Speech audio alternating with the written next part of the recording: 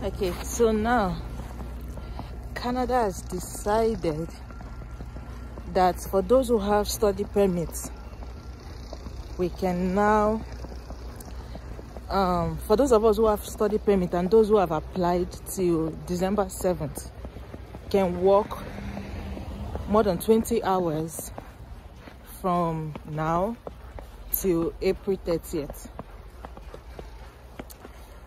And everybody is happy. Yes, we're happy.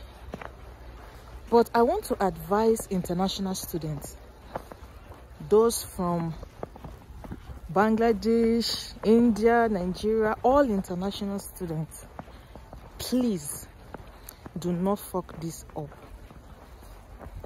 Don't be selfish. It's not about you. I personally, I feel this was extended to April because they want to actually see if students can actually work and still do well academically. So if you're already an international student and working full-time applies to you, please and please, please do not let the government regret why they allowed us to work full-time.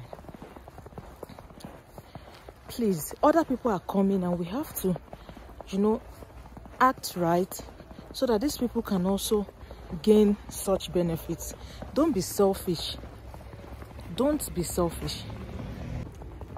So, because I'm sure that after they do all this and they see that students were actually doing well while they were working full-time, then the government would give us the 30 hours that they are planning to do.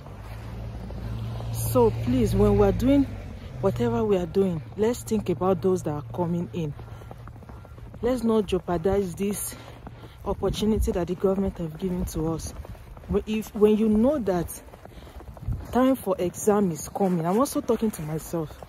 If you're working full-time and you know that you can't read during that full-time, stop or do 20 hours because you have to prepare for your exams.